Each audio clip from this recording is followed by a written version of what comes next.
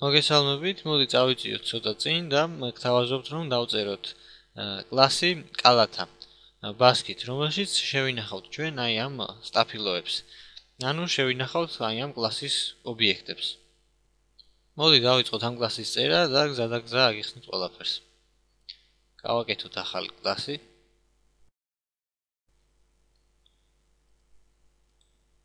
ამ კლასს ჩვენს იერარქიასთან კავშირი არ ექნება, ის უბრალოდ შეინახავს აი ამ სტაფილოებს თავის ცვლადებში. ვინაიდან ჩვენ ეს ობიექტები, აი ამ ქეროთ კლასის ობიექტები უნდა შევინახოთ სადღაც, ამისთვის ჩვენ აი ამ ბასკით კლასში დაგვჭირდება რაიმე მასივი. ამიტომ გავაკეთოთ ესეთი რამ. ეს ჩვენი კალათა განკუთვნილი იქნება სამი სტაფილოსთვის.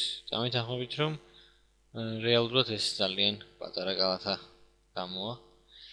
მოდი ეს გავაკეთოთ private, ვინაიდან გარედან იყოს შეუძლებელი მასზე პირდაპირ წვდომა და მოდი ამ ჩვენ ბასკით კლასს დავამატოთ ერთი მეთოდი, რომლის მეშვეობითაც აი ამ მასივში ჩავამატებთ ელემენტებს.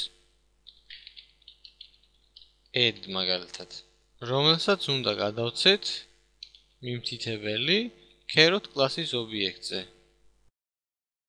ასევე მოდი ინდექსაციისთვის შევქმნათ რაიმე ცვლადი, ესეც private int ტიპის და დავარქვათ მას index და მას მივანიჭოთ 0. ეხლა ჩავწეროთ აქ ესეთი რამ დამატების დროს. პირველ რიგში შევამოწმოთ ეს ხომ არ ცდება ეს ინდექსი ჩვენთვის განსაზღვრულ საზღვრებს. ამისთვის წერთ if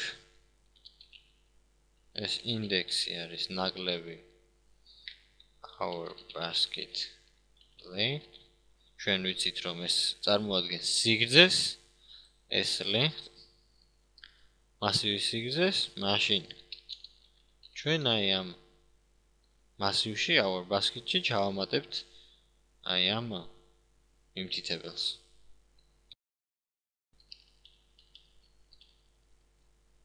გასწრაფად აქ idx უნდა მეწეროს. ამის შემდეგ ჩვენ ეს გავზარდოთ ერთით ინდექსი, რათა შემდგომ გამოძახებაზე აი მეთოდის ჩავწეროთ უკვე შემდეგ ადგილზე, მასივის შემდეგ უჯრაში და არ გადავაწეროთ წინაზე ჩაწერილს. და მოდი აქვე დავაბეჭდოთ პატარა შეტყობინება იმის ნიშნად, რომ ყველაფერი რიგზეა. თუ ეს პირობა დაირღვა, ანუ ჩვენს კალათაში ადგილი აღარ არის, უბრალოდ დავაბეჭდოთ შესაბამისი შეტყობინება. ეხლა ჩვენს vegetable test კლასში შევქმნათ basket კლასის ობიექტი და მასში ჩავაგდოთ ეს carrot კლასის ობიექტის მიმთითებელი.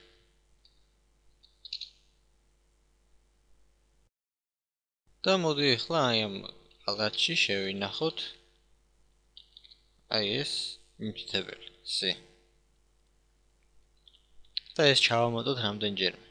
აღარ შევქმნათ ამ ქეროთ კლასის ახალი ობიექტები და ახალი მიმთითებლები. მოდი ეხლა დავაკომპილიროთ ეს ფაილები. უკაცრავად აქ უნდა მეწეროს idx და არა index. ეხლა დავაკომპილიროთ ეს vegetable test class. მართლაც იმუშავა და მოდი გავუშვათ. და აი მართლაც ყველაფერი რიგზეა, ჩვენ მოვახერხეთ ამის სამჯერ ჩამატება, ხოლო მეოთხე ცდაზე დაგვიბეჭდა შესაბამისად, რომ ეს კალათა არის სავსე და გამოგვიტანა ეს შეტყობინები. ამ ეტაპზე მე დავასრულებ ამით, მადლობას გიხდით ყურადღებისთვის.